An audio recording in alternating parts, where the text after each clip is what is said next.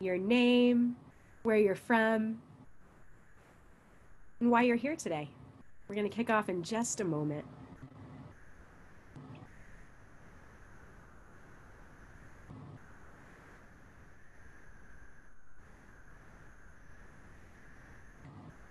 So, dear friends, dear comrades, dear family,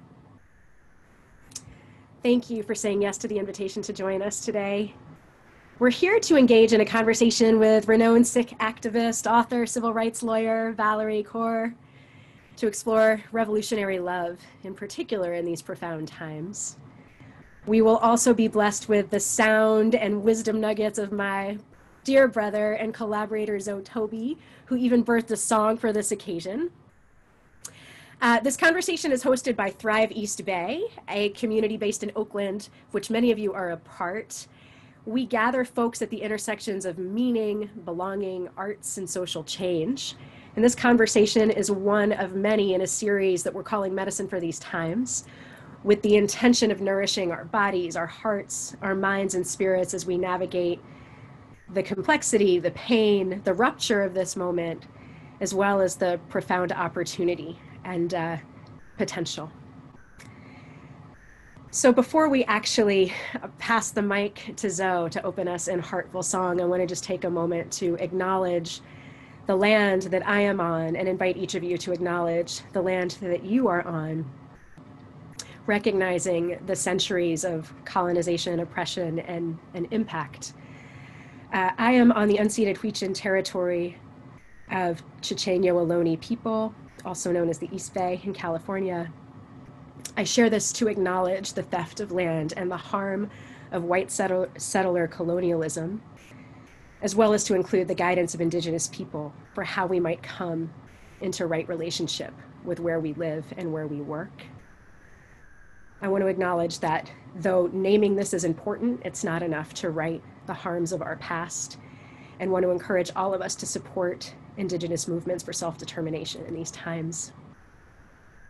To find out the native land you are on, please check out the links in the chat box.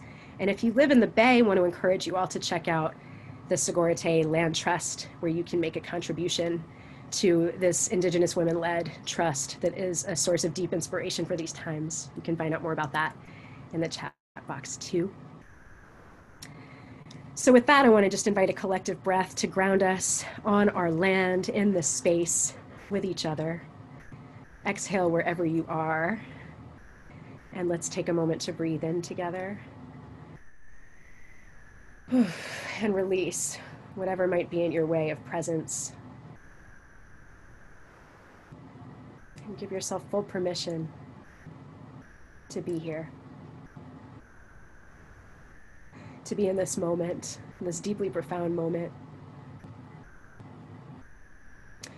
This moment where we are all awake to the extraordinary harm on Black bodies in particular, loss of life in the center of the public conversation, the recent shooting of Jacob Blake in front of his babies, the killings of George Floyd, Dijon Kizzee, Breonna Taylor, Tony McDade, Ahmaud Arbery, Rashard Brooks, too many other Black lives harmed and lost to police brutality and structural racism, to name.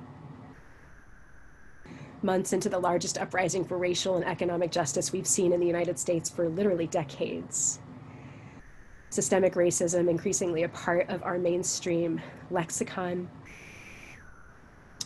Months into the COVID crisis and its disproportionate impact on Black and brown communities.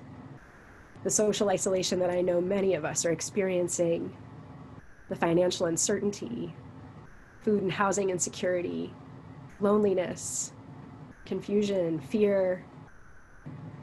And then add to that the climate disaster all around us, hurricanes in the east, fires in the west. My children couldn't go to school today because the air is black. We're in a moment of deep rupture. Some might call it collapse. Valarie urges us to ask, are we in the darkness of the tomb or the darkness of the womb? And that's the question we're going to inquire into together today. and into her potent call for revolutionary love. So with that foundation laid, I want to introduce you all again to my brother Zoe Tobi, who I've known for many, many years. He's been a comrade in the struggle for justice, and brings forth for me the most important medicine of these times, music. He's a maker, a song birther of purpose-driven rock to support our collective purpose, reverence, social action.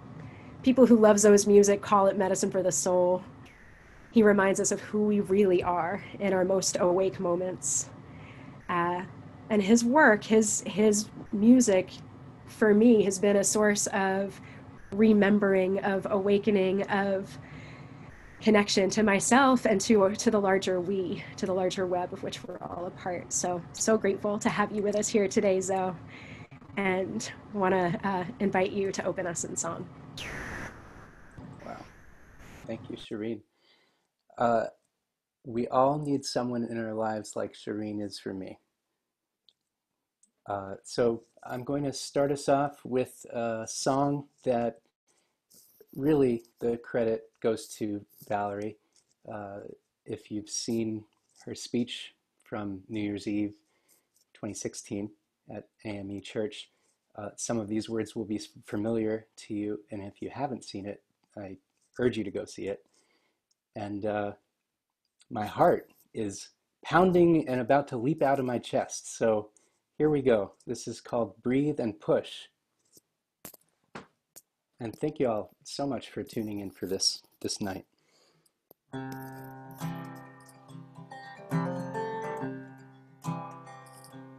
You who are breathless from a world in pain, you who feel like your chest is going to cave.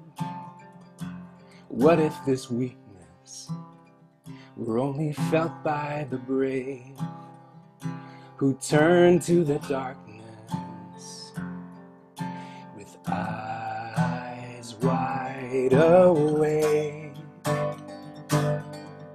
And what if all this darkness is not of the tomb? And what if all this darkness is the darkness of the womb? Then we've got to breathe and push. Oh, breathe and push, push, push. Oh, breathe and push. Oh, breathe and push, push, push. We who are children, we who have dreams, we with ancestors in our ear, still whispering, they're whispering, what if this pain now is not of the end, but a water that's breaking for something waiting to begin? And what if all this darkness is not of the tomb? And what if all this darkness is the darkness of the world? Then we've got to breathe and push. Oh, breathe and push, push, push. Oh, breathe and push. Oh, breathe and push, push, push. You and I labor, we labor in love, and I labor, we'll labor in love. You and I labor, we'll labor in love, love, love. You and I labor, we'll labor in love, love, love. I know you are trembling. I know you are scared. I know you feel it coming. The contraction is here. We'll brave it together. The flood and the fire. Just always remember your wisdom calling from inside, saying breathe and push. Oh, breathe and push, push, push. Oh, breathe and push. Oh, breathe and push, push, push. Oh, breathe and push. Oh, breathe and push, push, push. Oh, breathe and push.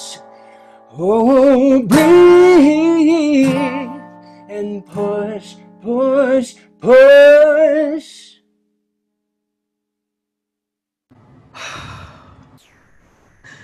Can we all just take a breath and take that in? Wow, Zoe. Move to my core. Thank you. Thank you, brother. Valarie, you're welcome to respond.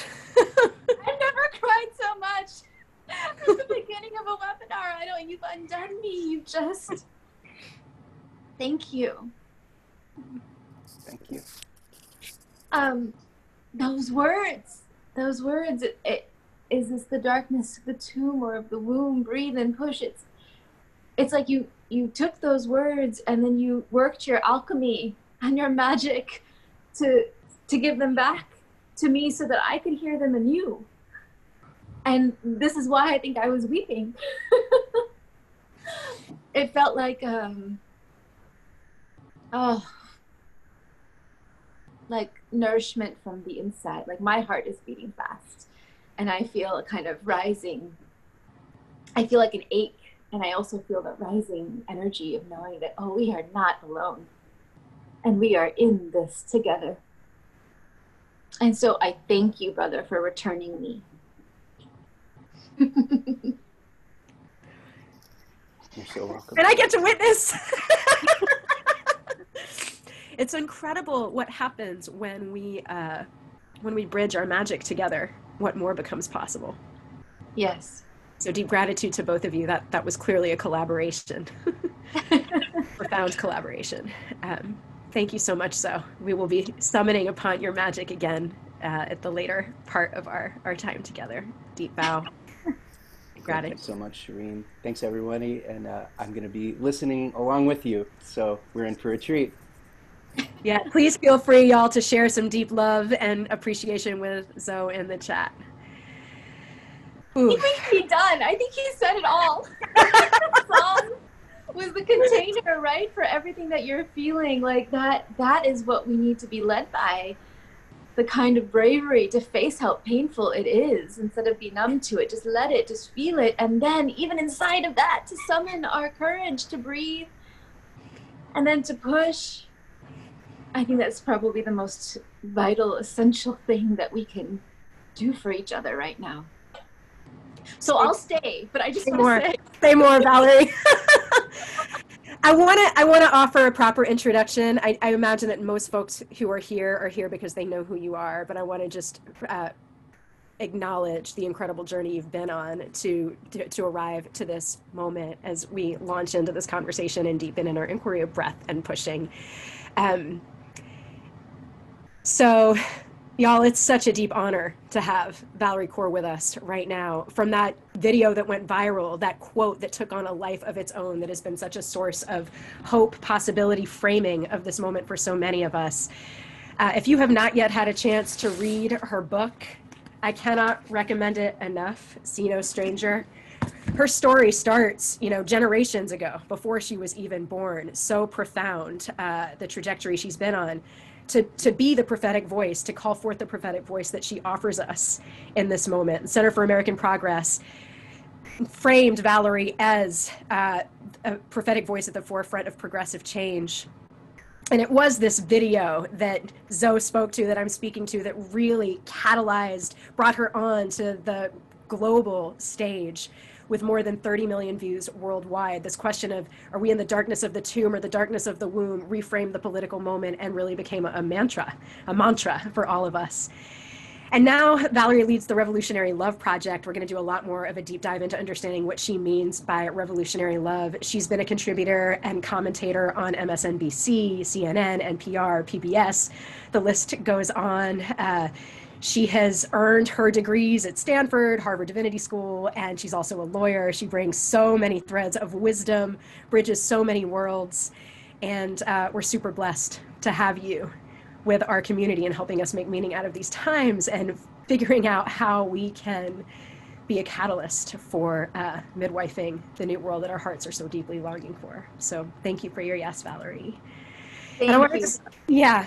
My name is Cherine, by the way, and I just feel really honored to be a host of this conversation on representing my beloved community, Friday's Bay. So want to kick us off, Valarie, by just inviting you to share a little bit about how you're managing in these times and what kind of meaning you're making out of this moment that we're inside of right now. Are we in the darkness of the tomb? Are we in the darkness of the womb? What's alive for you in this moment?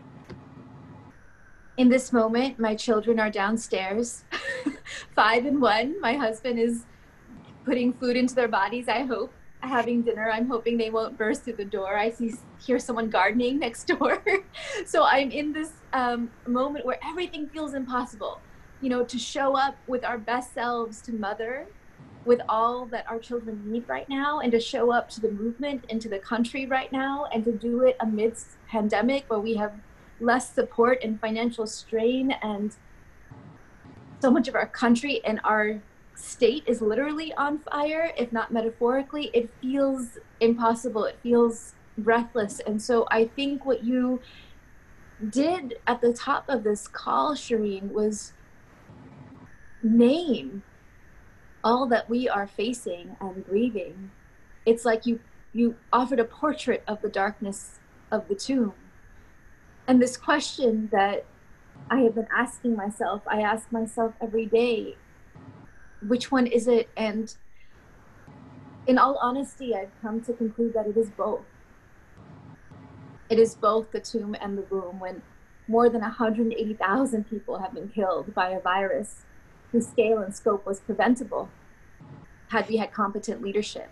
A virus disproportionately killing people of color. When we think of George and Brianna, and the list goes on, as you say, we know that we'll never get those lives back. When we see that this administration has been responding to this revolutionary moment of uprising that we're in with actions that can only look like authoritarianism, snatching people off the streets of Portland, stuffing them into unidentified vehicles, militarizing our neighborhoods in response to cries for racial justice. It is the darkness of the tomb. Our America, or at least the America that we thought we were, has died for many of us. And yet I am seeing glimpses now, like never before, of the kind of beloved community that we are striving to be. Cherine, for about a week after George Floyd's murder, my little neighborhood in Los Angeles became militarized. There were National Guard in the street, in front of my son's preschool, in front of the cafes where I wrote so much of this book. Helicopters shaking the house day and night. We didn't leave. And I was less afraid of protests in the streets than I was of the military, the militarized. We have brown children, small brown children. Were we safe? And finally, after about a week, we ventured out and we were driving, and I was so afraid that I would have to explain to my 5-year-old the men with the assault rifles and the assault vehicles. How was I going to explain that at 5? And he was looking out the window, and then his eye line fell on plywood, boarding up stores and shops on Abbot Kinney, a street here in Venice. And I followed his eye line, and I realized that he was looking at this beautiful public art that had emerged. I mean, big, beautiful portraits of George and Tamir and Breonna Taylor and Trayvon and BLMs with hearts everywhere. And he looked at me and said, "Mommy, did you do that?" Because all he hears me talk about is love and justice and revolutionary love, and he sees the fist and he sees the heart. He says, "Mommy, did you do that?" And I said, "Gabby, no, like, we did that." These convictions that we are holding around love and justice, there are millions of people. We saw a summer where millions of us were risking their own lives to flood the streets in our grief, in our rage, to rise up for Black lives and for racial justice in a moment I honestly never thought I would see in my lifetime. It has touched every corner of this country, every industry, every institution, and we're still experiencing, a continuation of that. So when I see a wall of white people in front of Black people kneeling in the street in front of an army of police officers, I know that I have never seen those images before. Not in 1968, not in 1992, that never before have so many of us, white people and non-Black people of color, stood up with our Black sisters and brothers, joined arms, these acts of solidarity, this grieving together, this raging together, this rising together. This is revolutionary love. And if we can stay in the labor long enough, not just between now and the election, but past the election, to keep breathing and pushing, to have Zoe's song play in us, so that we have the energy to keep breathing and pushing, might we birth the nation that is longing to be? Might we finally birth an anti-racist society, a beloved community, the America that we dream? And so I stay in the labor for that vision. And that's when I choose to see the darkness of the womb. And when I fail, it's people like Zoe and people like you who would turn me to that vision and say, "Oh, my love, stay. Stay, let's breathe together. And let's push together." Can you talk more about breathing and pushing? What does it look like to breathe together? What does it look like to push together? Didn't we just feel it? That was that was the deepest breath I had taken all day. And notice when we take that deep of a breath together, we become aware of all the parts of us that we have pushed away. Like the grief started to rise, and my eyes started to tear up, and a little bit of the rage I could feel, like a spark inside of me. And then this ever rising joy I could feel in me too, and knowing that we were together inside of this, that's what breathing looks like for me now. We know it when we feel it. When we take moments between the pushes to drop in, to be present with one another, and to gather some strength and bravery from each other. And even in those moments when I'm not in community, to summon ancestors who make me brave. I think all of us, whether we're with people or by ourselves, can take those moments to drop in, to gather strength, to breathe, and then to push like never before. Between now and the election, we have a massive push ahead of us. We have an election that is not even about ideas on the left or the right. This election is about democracy versus authoritarianism on our soil. Never before has so much been at stake, and you named it. With climate change on the horizon, we know that this election is not even just about our country, but about the future of the earth, and therefore the future of the human race. There is so much at stake, and What does it mean for us not to give in to despair or cynicism, but to believe that we have a role to play? That each and every one of us has a distinct and singular role to play. That pushing means to lean into uncomfortable sensations, uncomfortable territory, places that we have never pushed ourselves before, to stretch ourselves, to push with all our might for what we want to birth. And it begins with the election. It's not the culmination, it's the beginning, but only if all of us show up. Can you say more? Because obviously in our movements, there's a lot of dissonance around kind of the choices in this election more generally. And I believe I saw somewhere in learning more about your lens right now, you framed the election almost as an act of love. Together we can reclaim the vote as an act of love. How do you feel about the choices at hand right now, and in particular for folks who are wanting a more radical transformation in our electoral politics? How do you address that very valid and legitimate concern? I wanted that too. I wanted candidates who could really lead into the most expansive vision of what we could be, who we could be, how we could be. And yet I have come out with my whole heart, all of me, to endorse the Biden-Harris ticket. And the reason is this. I believe that putting them in power would give us a window of opportunity for the rest of us to keep laboring, to push not only progressive policies and actions that would take on our institutions of power, so that they would be truly institutions that value each and every one of us. It would give us a chance to do that work block by block too. And I think too many of us, I count myself among them, you know, we saw Obama's election in 2008 as the end of white supremacy instead of our first real opportunity to dismantle it. Too many of us celebrated and we went home. And as a result, we lost our chance. We missed our opportunity.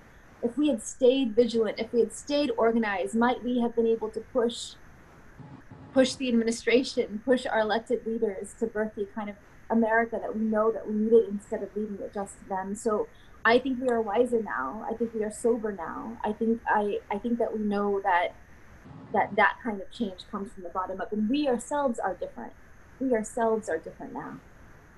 And so that's why I believe in the breathing and pushing, because it allows for longevity.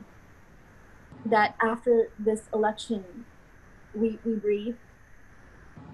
And hopefully, if we have Biden-Harris in power, we begin the long and arduous and essential labor for the America that we want, where we see no stranger.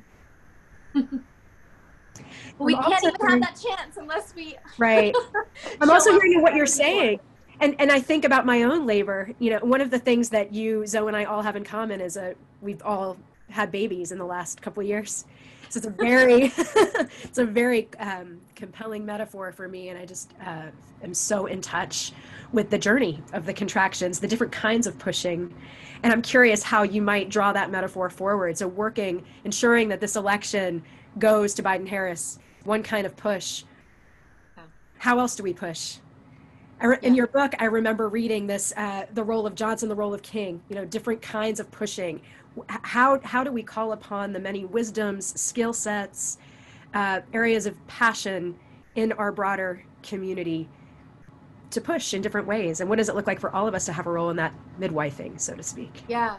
There's a story in See No Stranger about a professor who holds up two images to her classroom, one of Lyndon Johnson and the other of Dr. King. And she asks her classroom after Obama is elected, which one is Obama? And they all say, King, King, King. And she says, no, Obama is Johnson. He is constrained by the limitations of the presidency. Johnson needed King in order to enact the civil rights victories that we saw in that era. The president needs a king. The president needs kings, in the plural. We can be those kings. So what does it mean for all of us now? I see so many people who never before are, holding up signs, Black Lives Matter, and are calling for us to reimagine policing as we know it in this country, to reimagine public safety as we know it, to reimagine criminal justice as we know it.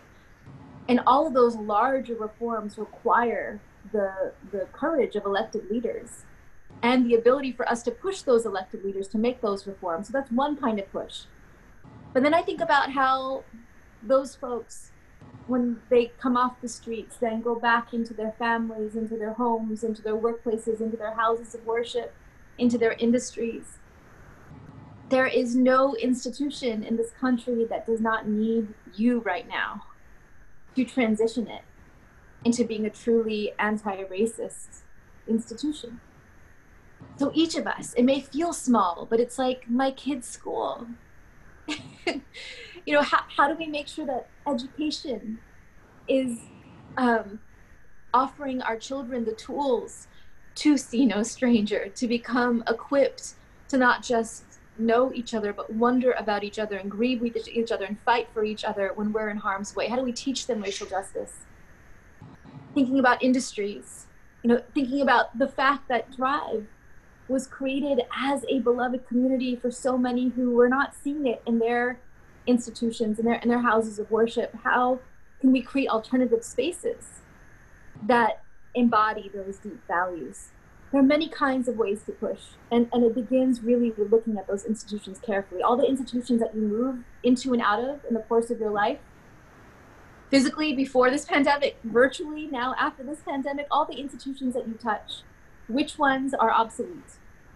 Which ones can be reformed? And which ones need to be reimagined? Which ones need to be dismantled so that you can create something new in their stead? And my metric for deciding, for answering those questions, is the institution, is the best version of this institution an institution that could honor the dignity and the wellness of everyone who interacts with it? And if it cannot, then it needs to be dismantled. So I look at prisons and I look at the criminal justice system, and I know that to be true about it. When its very foundation is punishment, then we need to reimagine it entirely so that its foundation is rehabilitation and restoration. But when I think about like my kid's school, for example, I know that the best version of it is something that gives life to even children who look like mine. So how can I help it transition? How can I help it become reformed? And so I think that's what the labor looks like. And it is not glamorous. It's not. It's gritty and it's messy. Serious. It hurts. Block by block in neighborhoods. Like, it's so, and the reason I think that everyone has a role and everyone needs to live into the role is because the kind of unrest that we're experiencing in this country right now, this fiery moment that we are in, I believe that it's part of a much larger transition stage that we are in as a nation. Within 25 years, the number of people of color will exceed the number of white people for the first time since colonization on this soil. And so we are at a crossroads. No matter who is in the White House, will we continue to descend into a kind of civil war, a power struggle with those who want to return the country to a past where a certain class of white people hold dominion?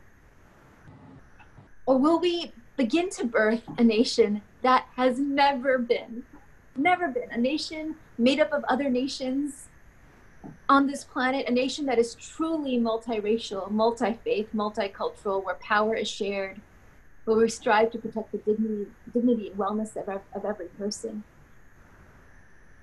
So Valarie, that last point, protect the dignity and wellness of every person, in particular in this time of deep polarization, fear, contraction, constriction.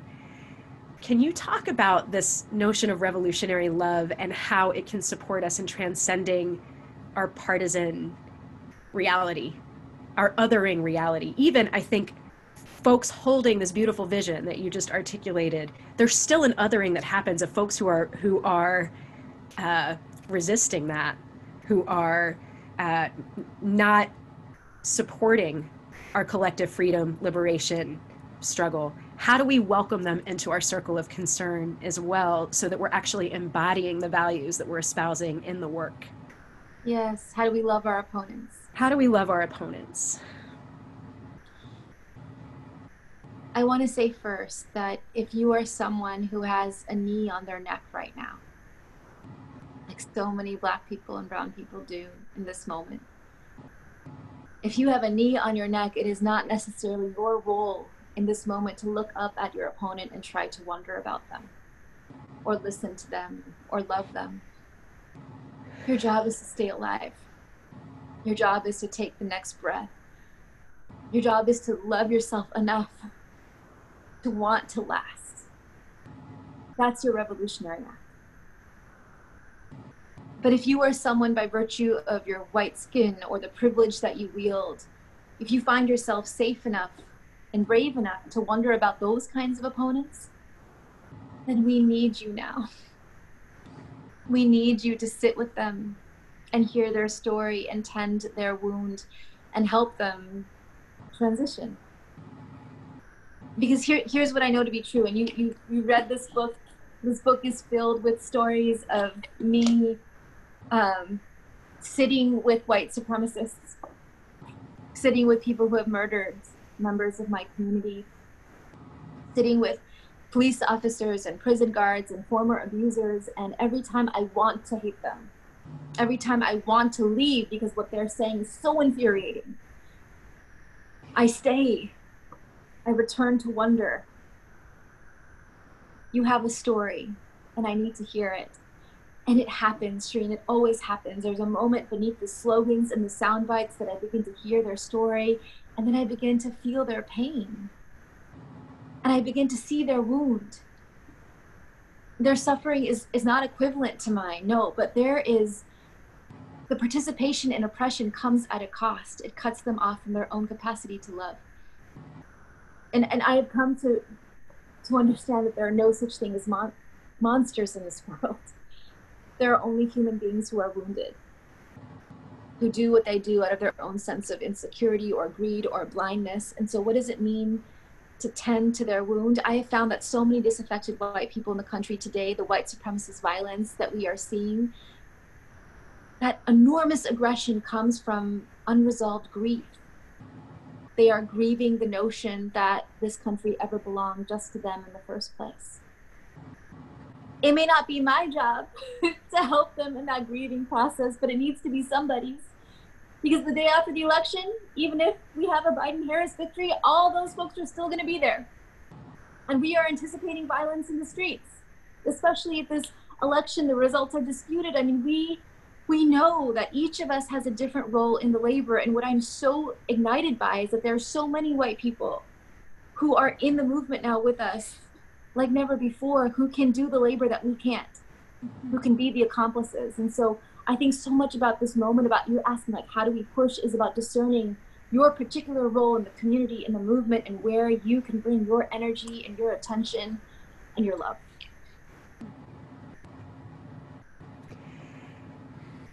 I'm thinking of a dear brother of mine, Kazu Haga, who some folks know, who just posted a pretty brave statement, essentially offering some compassion, wonder, and curiosity toward Kyle Rittenhouse.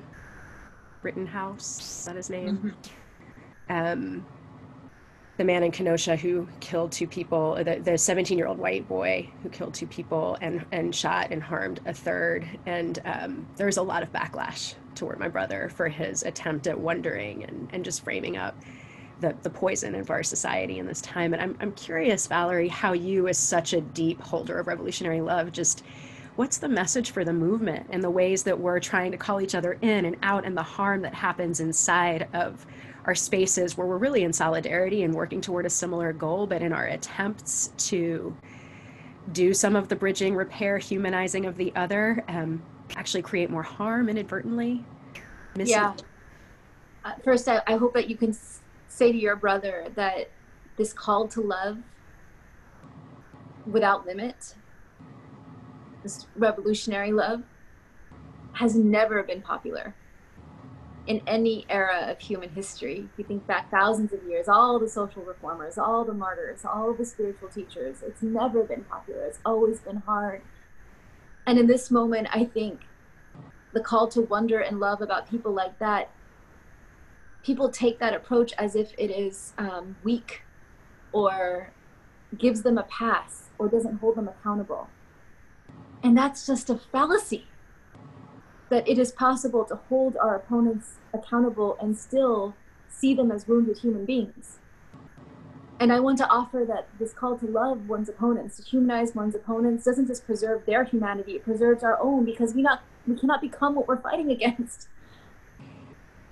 And this is why the case that I want to make to the movement, to activists in particular, is that this act of loving one's opponents is not just moral, it is strategic. Because if I see that 17-year-old not as a monster, but as a 17-year-old, and I can hear his story and listen to him, even him, then I can ask myself, who radicalized him? What radio programs was he listening to? Who put the guns in his hands? What groups was he a part of? What pieces of the president's statements were the ones that drove him to take violence into the streets? And that makes me a more effective activist. I am invested in unseating this president, but I am more invested in changing the conditions that put him into power in the first place. And I have found that anytime in all the campaigns I've worked on, anytime we went after bad actors, we put police officers behind bars, but we never actually created lasting change. Lasting change comes from transforming the institutions of power that radicalize those opponents and authorize those opponents and allow them to keep harming us. So it's the institutions that need to be transformed so that a 17-year-old like Kyle can be liberated from them too.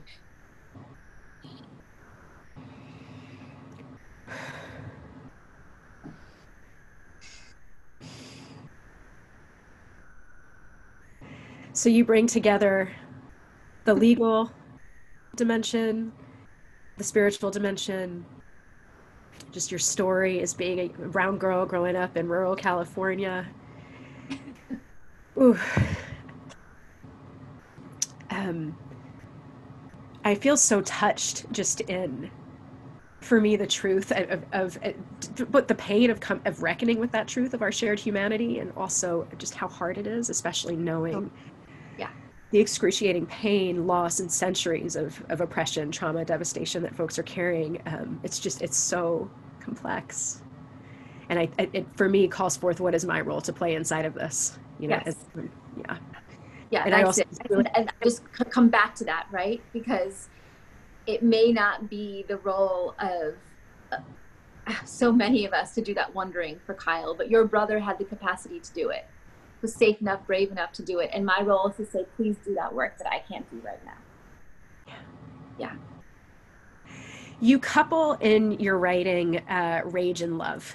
You talk about the first step to loving our opponents is rage. Can you elaborate on that for us?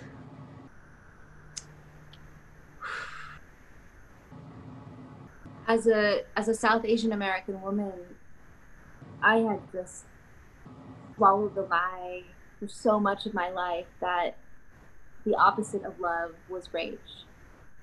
That I was only as good or polite or loving as my ability to choke down my anger.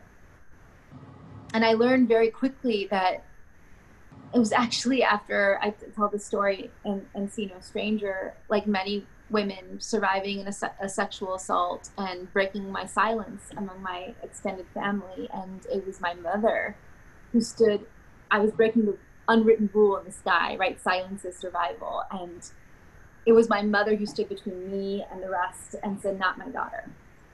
She will be free. And she had a rage roaring in her that I had never seen before in my life.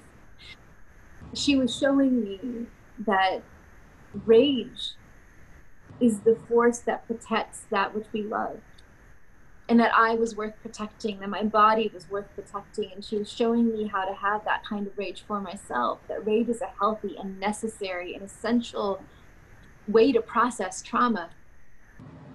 And I think so many women and girls have been taught to choke down their rage. And in the meantime, so many men and boys have been taught to let it explode.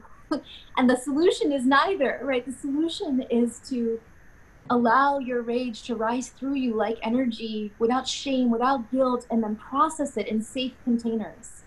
So weeping and throwing pillows to the ground and art and music and dance and rituals of all kinds. I mean, indigenous communities know this, that we need containers to process hard emotions like grief and like rage. And once we do that, then it creates a little bit of spaciousness to look again at our opponents and ask, how can we reorder the world so that they don't continue to harm us?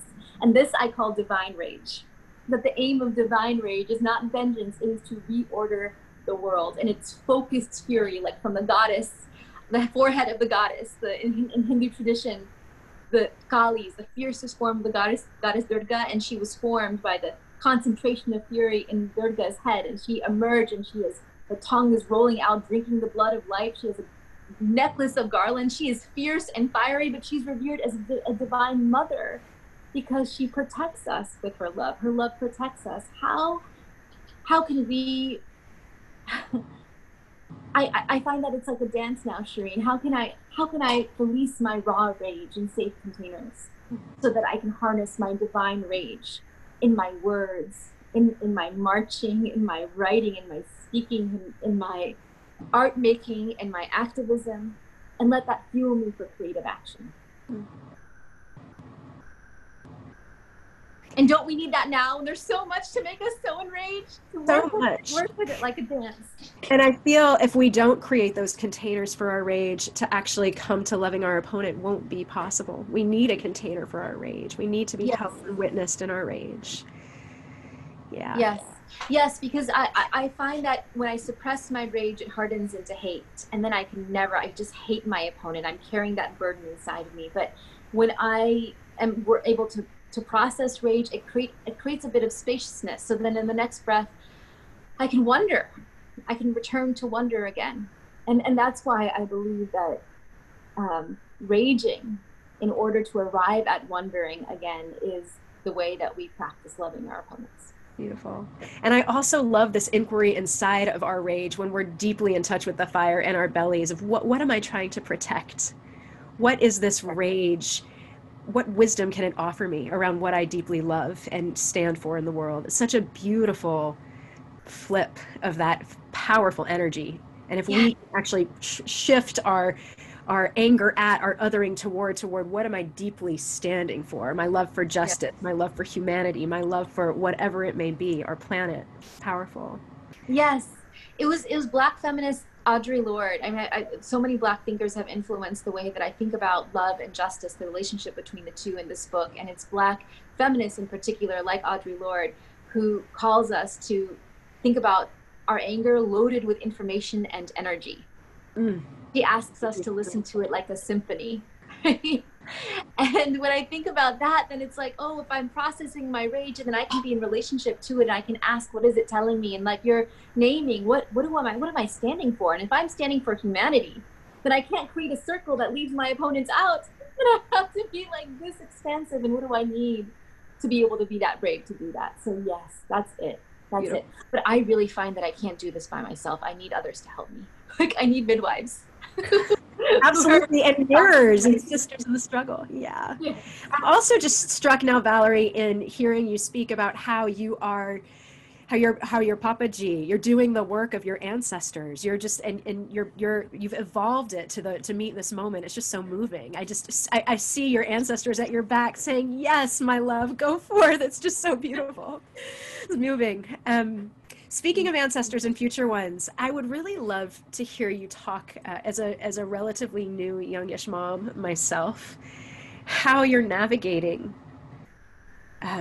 both being a mama, just literally like, what do you tell your babies about the stories of what's happening in our streets right now? I'm just like grappling with that with my 6-year-old and just the way, she hears the news and the story of the knee on the neck and 8 minutes and 46 seconds. And mommy, what does this mean? And how do you grapple with sharing what's so, and also protecting your children and giving them a sense of what's possible for the future?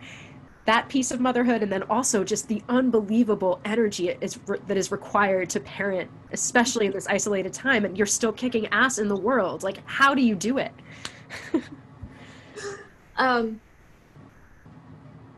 You probably know more about this than I do at this point, because my son is 5.5, and he doesn't know George Floyd or Neon Neck.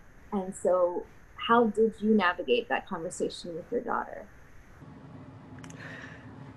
And then I promise I'll say more, but I actually really want to know for myself.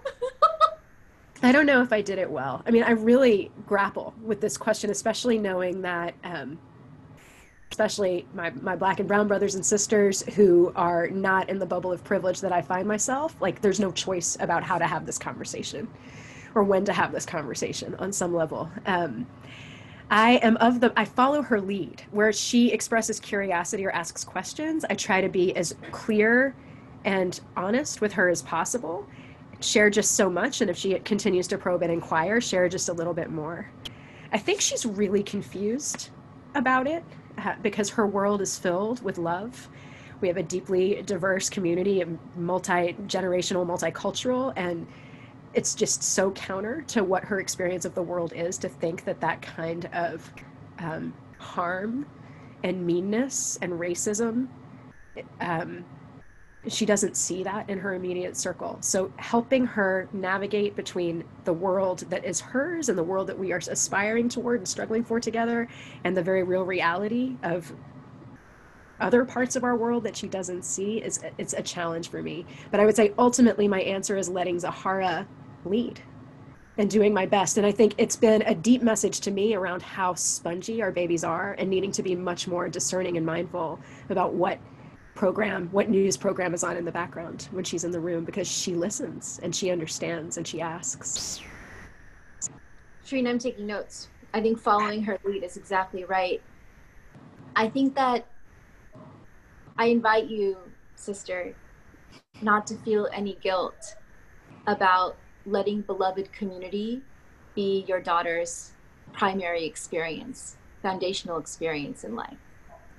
That if she has a multiracial community around her and there is harmony and wellness and dignity, then you are embodying the kind of world that we want for every single one of us. And you are giving her a felt sense of what beloved community feels like, looks like, is like in her body. And that means it can be a reference point for her as she begins to navigate more and more of the world. That's how it is. I think all of us have had a moment where for some of us it's just a sliver, and for some of us it's a season of life where it's like, oh, this is what it could be to be held in harmony.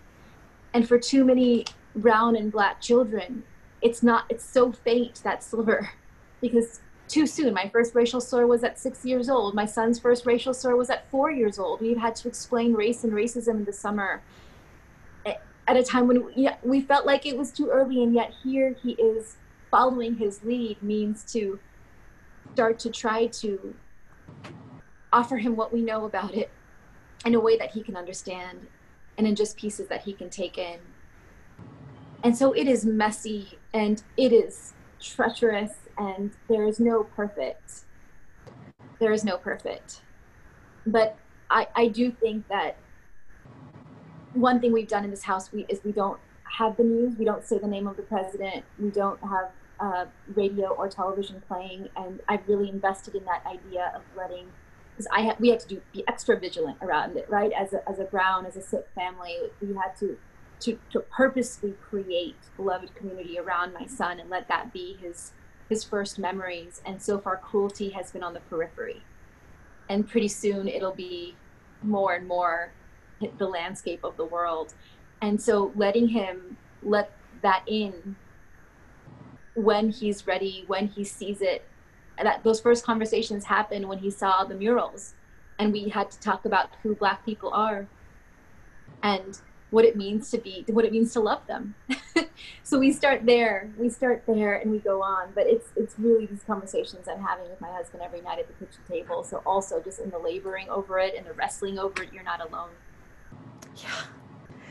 There's no precedent. It's just like, no. So deeply longing for our mentors, our elders to help us fumble through this time. Incredible. Yeah. And what about the load? How do you navigate your deep Oh, commitment? And there's also a breathe and push inside of that, right? It's like, how do you navigate showing up for your family, showing, embodying the world that you're aspiring to create in the now while also working toward it? it's so hard. It's so hard. You know, one, it's 5 and 1. So like both really high needs and totally different needs. Like I'm nursing one baby and then trying to, teach my son why the sky is blue to answer his question. I mean, it's just so different. And one wakes up at 5:30 in the morning, the other goes to sleep at 9 p.m. It's just like nonstop labor, and the childcare support fell from under us. So it's been so hard. It's felt really impossible, like so many mothers. And then I think about, families of color navigating pandemic on top of all of the uprisings we're seeing, and trying to explain and trying to do both. And it's just so hard. And this is where the breathing and pushing has been just a mantra for my own daily life. Like before, as an activist, I would just push, thinking that if I just pushed hard enough and long enough, then I was doing my best. And now really forcing me, like having family and realizing that mothering is also frontline social justice work. And I can't be my best as an activist or as a mother if I'm not breathing throughout the day. And so what does that breathing look like? I mean, I poured myself a hot cup of tea before our conversation, took a deep breath, listening, dropping into Zoe's song, taking a deep breath, I have a huge hot pink water bottle because I never drink enough water. The basics are so Thank you for the hard right now, reminder. sleeping 8 hours a night. Yeah, I mean, there's so many people who don't even have access to the basics. So who am I if I'm not actually taking advantage of those basics so I can show up as my best self? For so long, I thought that serving meant to make yourself suffer, that you have to struggle with the communities you are serving and bleed with them. And there's an inevitable bleeding that happens when you're struggling with communities in harm's way. But I have come to believe that what we ought to be doing is living the life that we want for every single person on earth. Raising our children the way that we want every single child to feel, not feeling guilty about it, but saying, if I can embody it, if I don't embody it, who else can? If I'm embodying it, then I know it's possible. And how can I change the structures and institutions that make it impossible for other families? That's how I'm navigating it. One quote I captured from your book: the way we make change is just as important as the change we make, which feels deeply resonant and relevant there. Yes. If we're not making change, being led by love, then we're not actually creating change that lasts. And being led by sanity. I mean, the tendency in our social change cultures, I think, so much is to just work and work and work and work and burn at both ends. And it's like, in a way, perpetuating some of the norms that we're trying to challenge, right? With our white supremacy culture still informing our movement spaces as we try to birth something new. So the sense of urgency. We see the result of that, though, right? Like, how many activists of color have gotten sick, have ended their lives, have opted out, have been killed? I mean, I think we need to model, especially as elders, like we need to model that the measure of your success is your longevity, your faithfulness to the labor, not the outburst, but the faithfulness to the labor over the years. Because transitioning this country is generational work. This is the work of our generation. So how can we teach them to last? And if we're not modeling it or embodying it, then they'll never believe us. So we have to show that we're not answering the email at 4 a.m, that we're sleeping fully, that we're doing dance time every night. We have dance time in our house every night with the babies, no matter how dark or cruel or violent the day is, we dance, right? Yes! We let joy in. Yes! Bring on the joy in. So I have come to believe that laboring for justice with joy is the meaning of life. Talk about sweet labor. Talk more about it. And were your births filled with sweet labor as well? Maybe that's too personal, but oh my goodness. Talk about sweet labor. Did you encounter the ring of fire? And how did you find your way through that, literally and metaphorically? It's so interesting when you're not all women. So many women don't give birth. So many women don't give birth that particular way. But I have come to, I was thinking about this metaphor, how this birthing metaphor that we've been using. So let me just say something about that, and then I'll talk about the specifics, because I want everyone to see themselves in this metaphor. I think when we say warrior on or soldier on, we know what we mean. It's the bravery to fight the good fight. Only a subset of mostly men through human history have had the actual experience of going to war, but we know what we mean, right? Show up. be brave, fight the good fight. So too, only a subset of women through history have had the physical embodied experience of giving birth that particular way. And yet there's a kind of wisdom in there that can be offered to all of us, the courage it takes to birth something new, to labor for one's family or one's movement or one's country. And the rhythm, the wisdom of the midwife is saying, oh, my love, there is a rhythm to this kind of creation, right? It's you, but it's also the forces of nature that you're working with to birth something that hasn't been before. And it requires breathing, and it requires pushing, and a kind of faithfulness, and a kind of trust. So this is why I offer up the metaphor. And if we want to get really into it, I love the metaphor. I mean, there's so many dimensions of the metaphor that are deeply speak to me. Recognizing for me in that rite of passage, just the I was thinking of my mother and my mother's mother and my mother's mother's mother behind me. And when I think about our freedom struggles, the shoulders that we're standing on, the sense of hopelessness, the sense of we're not going to make it, push on, you can do it, you know, that just like standing on each other's shoulders, and that sense of fear, like I'm going to die. In both of my births, I really thought I was going to die.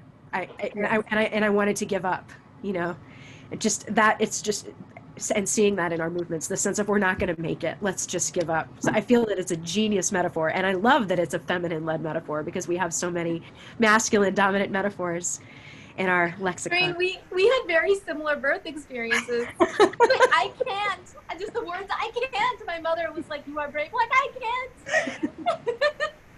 And that's the thing, right? Who did you have by your side in those births? My mother, my partner, and a midwife in the first, and my mother wasn't with me in the second, but partner, midwife. Yeah. And amazing. Do you need them? Wouldn't it have been impossible without them? We need our mothers and our midwives. Yes, we do. So then we think about movements, right? In this moment when it's fiery and so painful and it feels like dying, who is by our side? Like, who is whispering? Who's taking our hand? Who is whispering in our ear, you are brave? Who's maybe even making us laugh between the contractions? That's still possible, right? And making us cry. That feels important too. Yeah. And when the ring of fire comes, my instinct the first time was to retreat, to pull back. It's not safe. Like, why would I? It was so counterintuitive. Like, why would I push into the flesh searing experience that this was? And no, the pushing requires you to lean into that kind of discomfort and to stretch yourself like never before, because on the other side lies the birth of new life. I feel that way about this election. I'm like, I can't. It hurts. I don't want to face the news. I don't want to call people to vote to inspire them, or because it's just so hard, because it requires me to pull the deepest energy out of me. I don't have any left. And it's my sisters, it's my mother, it's like people like you who I'm meeting now who saying, oh, we need you, love. You can. You are brave. You are brave. Just breathe and then push and then breathe again. So yeah, I think everyone needs their midwives right now. There's some questions in the chat, and I'm sorry to all of the folks listening that I haven't been able to track the chat as carefully. I've been so in my own experience of this conversation. One that just emerged, would love to hear about your self-care and journaling practices. Oh gosh. I've kept the journal since the age of 7, and I would always just write the stories of my life. And so many of the stories in this book are from going back and reading all those journals. So there's a lot of there's a lot of specificity. This is how I'm really tired. You know what I'm saying? We're with you. I'm very specific and truthful in this book, because I did that practice for all of my life, but I don't think that was actually how I learned how to care for myself. It's a new practice, learning how to love myself, and it really, and I describe this in the back of the book, at the end of the book. There's this little voice inside of me, that voice that says I can't on the birthing table. You're not enough. You're not strong enough. You're not smart enough. You're not good enough. You don't have enough. Get small. Protect yourself. You're not brave enough. And I think that voice has been in me since the first racial slur, right? You're not human enough. You're less than. And my entire life, I think, has been this power struggle between the little critic, I call that voice the little critic, And the wise woman in me who says, oh, my love, you are enough. You are brave enough. It's my mother's voice. It's my ancestor's voice. And I've come to call that voice wise woman. Audre Lorde says we can learn how to mother ourselves. We can learn how to mother ourselves. So whereas before, if I had something that I needed, I would always go to other people. And we need other people. We need them in moments. But my most precious self-care practice right now is getting quiet enough to let that wise woman in me speak to myself. And this really came into practice after my first son was born. I'd be like, oh, my love, you are so brave. You are so smart. He's a newborn. I'm like, you are so brave. And my get me and say, why didn't you speak to yourself that way? So I began this journaling practice. I have a journal. I call it my Wise Woman Journal. And every day I write in this journal, wise woman here, wise woman says, and she always starts by telling me the state of my body. Oh, my love, you are tired today. Go and get a hot cup of tea before you begin your event. And just breathe through it. And it's okay if you stutter and stumble, because what matters is showing up and being present. Let that be enough. That's what she said to me just now. Every day, throughout the day, laying down pathways in the brain, talking to myself with that kind of compassion and truthfulness and toughness, right? But always so tender. Listening to the wise woman in me is how I finally began to love myself. I just noticed how present tears have been with me throughout our entire conversation. For me, tears show up when there's truth. Tears and truth deeply accompany each other. So I just thank you, Valarie. My parents were first generation immigrants to this country from East. I was born in North Carolina, like deep South, deep segregated South. And my earliest memory growing up was of being made fun of for the kofta, the delicious garlic-filled kofta that looked like little turds that my mom used to pack me for lunch in my kindergarten class. And I was called Turfro instead of Cherine until I was in 7th grade. I hated it. All I wanted was straight white girl hair that blew in the wind that I could like stick my fingers through, and I just had this big. I've come to love my beautiful mane, as you all can see. But in our kind of closing chapter, I would love to hear a little bit more about self, the loving of self. We've talked about loving your opponent. We've alluded a little bit to loving of others. Can you talk a little bit more about how do we deepen in our love for ourselves? And I'm just so struck in the way that you just framed up the little voice in your head of, I'm not brave enough, I'm not strong enough, I'm not smart enough. I mean, here you are, like you have all the conventional degrees from all of the big shot universities. You've spoken on all these, your friends are thought leaders in social change. You were among the thought leaders in leading our change movement. And still these voices creep up. And it's devastating to me. It's devastating to me, and I'm so curious about just the impact of oppression and just the architecture of our inner worlds. And yet you have transcended, and still they're with you, and you continue to transcend. I would love, just to all of us on this call, how have you found your way to healing? What is your call to each of us in our own healing journey, and how that will support our broader freedom and co-creation of the vision that we're midwifing together in the world? I find that the braver I get with my voice, the louder the little critic gets. The little critic, really, I picture him as this like ragged bird, like squawking in my ear. Every time I'm about to put out art into the world or step onto a stage, the little critic puffs up and says, "This is my moment." It's a squawk, and it was my 35th birthday, and my TED Talk was about to be released on that day, and which is brilliant. Everybody should listen to it. We'll put a link in the chat. Here I am, a lawyer, and the TED Talk is called "Revolutionary Love in a Time of Rage," and the little critic was like, "They're gonna eat you alive. No one's going to take you seriously using the word love like that." I mean, it was just so oppressive. And then the thing about the voice of the wise woman is that it's quiet. And I have to get really quiet in order to listen to her. And then my whole life has been this, like, can I listen to the wise woman over the little critic? And finally, my 35th birthday, I decided no more power struggle. I'm going to banish the little critic forever. I'm going to drown him. I mean, I can become violent. Yes. This is oppression manifested in my mind. Yes. And it was the wise woman who said, "Oh, my love, my invitation is to think of being able to look upon anyone and say, you are part of me I do not yet know. And she was saying, that means everyone, even him. You are a part of me I do not yet know. We need this little guy around. We just don't need him in charge. You know, he's a part of me. We just don't need him in charge. So I created a ritual with my 6 sisters, with my girlfriends. We decided to honor the little critic and thank him for his years of faithful service, because all this time I realized he was just trying to protect me. This world will eat up small brown women like you, so get small. What was his refrain? And so I could just be plunged into icy cold water and thanked him for his years of service and asked him to step aside. And in the meantime, I imagined a glistening throne room, and I invited the wise woman in me to take her place on the throne of my mind, my heart. And we thought the only way to capture this, I was like, can I marry her?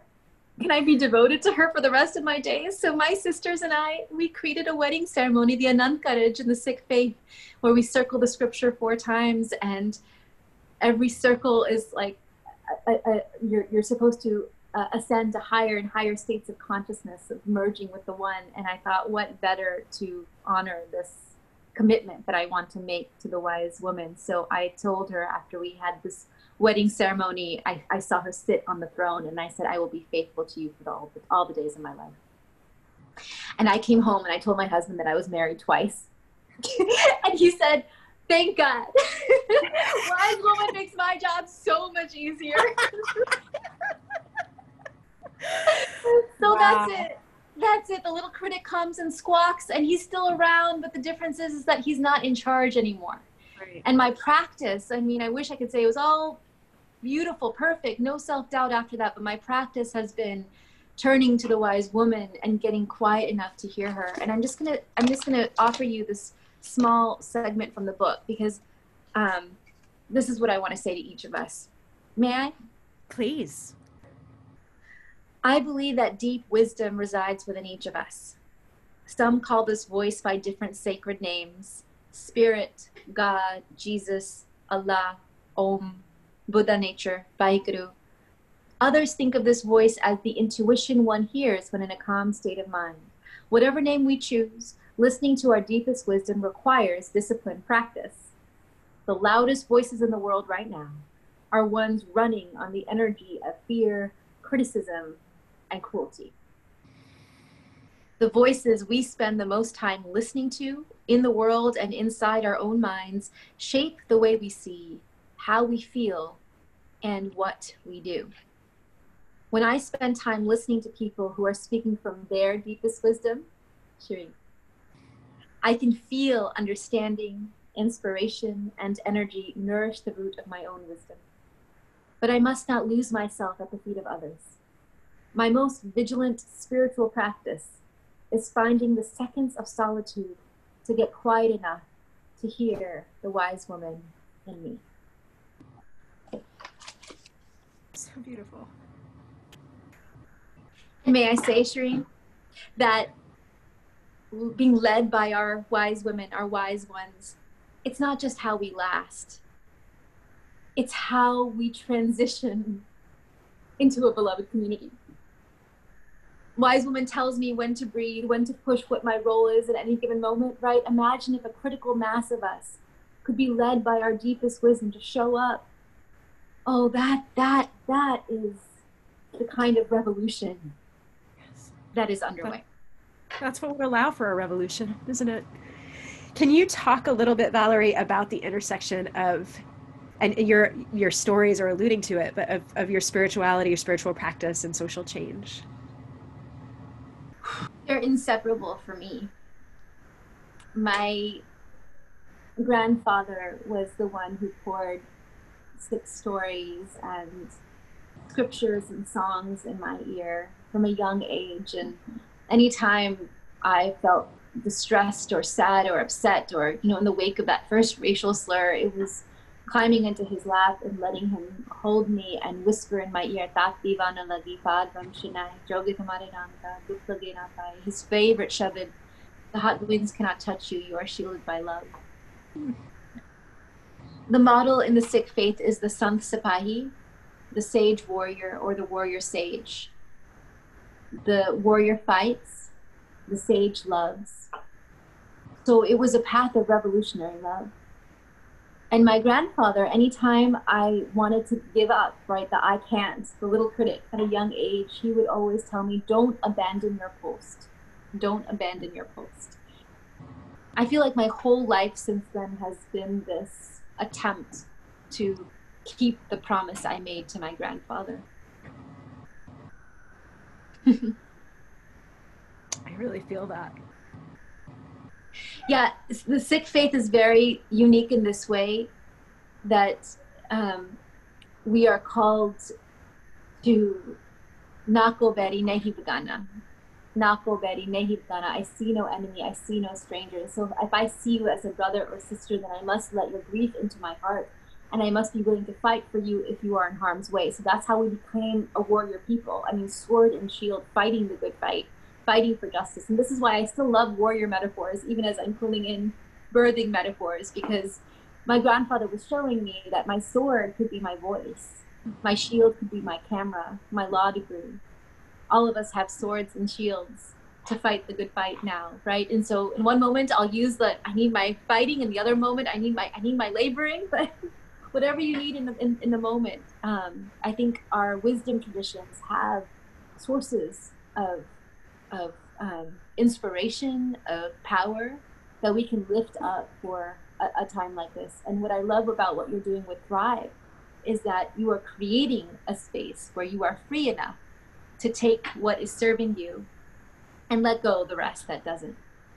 And that's the kind of innovating and the kind of life-giving intervention I think that we need in our spiritual practices, marrying the spiritual with the action that we so need. So this is why I had to say yes to being with you all. I think what you're doing is so amazing. I see you as a pocket of revolutionary love. Thank you, Valarie, for the affirmation, reflection, and also just for the gift of your life force. It's been energizing deeply, I think, for all of us. One more question, just as we transition to a little bit more music. And again, you painted the picture and this sense of the intersection of warrior and love. We talk about loving fiercely and thrive. What is the vision that you're birthing with your sweet labor, and the vision that's just coming through you? What, as we move through the darkness of the womb, what's on the other side? So I believe that revolutions don't just happen in these big, grand public moments. They happen where people are coming together in small pockets to inhabit a new way of being. And if a critical mass of us, imagine the kind of community that you are cultivating at Thrive, imagine if you could multiply that. Imagine a critical mass of us, showing up with that kind of bravery, holding fast to the vision of an America where we see no stranger, guided by the ethic of love. That's what I'm here for. That's what makes me want to last. In 25 years, I want to see us birthing it instead of falling apart. I want it to be the darkness of the womb for my son, from your daughter, when they come of age, instead of the darkness of the tomb. And I know that the labor will continue. There's no one point in history where the nation is born and it's perfect, and that's where the birthing metaphor has its limits, right? The labor is ongoing. But if I can show my children how to labor with love, and therefore how to labor with joy, then I know that I will have done my part, and then given them the tools to be resilient and show up for their role in the labor to come. That's all we can ask, right? May it be so. May it be so. And may we all go forth practicing sweet labor and calling forth revolutionary love. Deep, deep, deep gratitude, Valarie. What a precious gift it's been to spend this time with you. Thank you for opening your heart. Thank you for your vulnerability, for your fierce wisdom, for your stand, for your presence, for your revolutionary love, for painting a path for all of us, helping us frame what's possible in this moment. Thank you. I can only be as present as those who are with me. And you are just with me in this beautiful sacred space. Thank you. Thank you for letting me inside. I hope we get much more, and I hope our babies get to know each other. Yes, please. Let's make that happen. Thank you. And we have one more precious treat in store. Brother Zoe is going to come back online and close us off as he opened us in beautiful song. Lots of links coming in the chat, and for folks who registered, we will follow up with more information where you can learn more about an incredible class that Valarie is going to be leading at Kripalu coming forth, as well as her book and many other talks, and access to Zoe's incredible music as well. So with that, Zoe, I pass it to you. Wow. If we were in person, this is where I would say, let's have another huge round of applause for Valarie Kaur and Cherine Badawi. Oh, oh, oh. It's been my turn to cry, and sweet tears of joy and soul and inspiration. So I'm just hearing everything you're saying and saying yes, yes, yes, yes. So this is to close us out. This is a song called May It Be. May it be.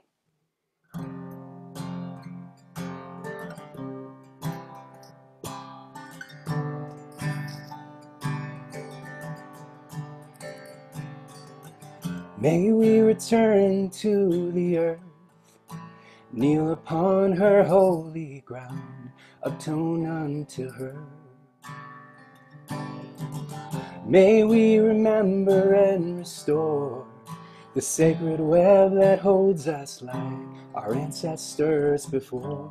Whoa, whoa, whoa, whoa. May it be, may it be. Whoa, whoa, whoa, whoa. May it be, may it be. May we return to our neighbor, with hands upon our heavy hearts, for all the days of war, and find the strength to right our wrongs, till every child is lifted up and every tribe is home. Whoa, whoa, whoa, whoa, whoa. May it be, may it be. Whoa, whoa, whoa, whoa. May it be, may it be. Though we've strayed from love's way, it's not too late to come back home. Though we've strayed from love's way, it's not too late to come back home. Come back home. So may we return to the heart, the answer underneath it all, where every journey starts. And may we cast the rest aside, till all we have is who we are, the mystery inside. Whoa, whoa, whoa, whoa. May it be, may it be. Whoa, whoa, whoa, whoa. May it be, may it be. Whoa, whoa, whoa, whoa. May it be, may it be. Whoa, whoa, whoa, whoa. May it be. May it be. Thank you, Zoe, for that Thank you. prayer song. Valarie, last word goes to you.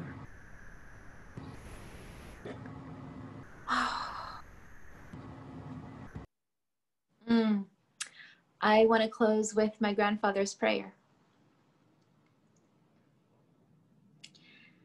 ताती वान लगी पर ब्रह्म शनाई जोगित हमारे राम का दुख लगे ना पाए सतकर पूरा पेटिया जिन पंत बनाई राम नाम औख दिया एक काले लाई राख ले तिन रखन हाथ सब याद मिटाई को नानक कृपा पे प्रापे सहाय वाहिगुरु जी का खालसा वाहिगुरु जी की फतेह. The hot winds cannot touch you. You are shielded by love.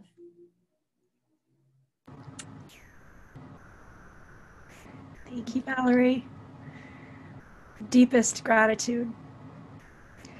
Want to invite folks in the chat to just share your love, appreciation, insights, heart openings with Valarie. We'll follow up with many more resources and hope that we stay connected. Trust we will stay connected. Much love, many blessings to all.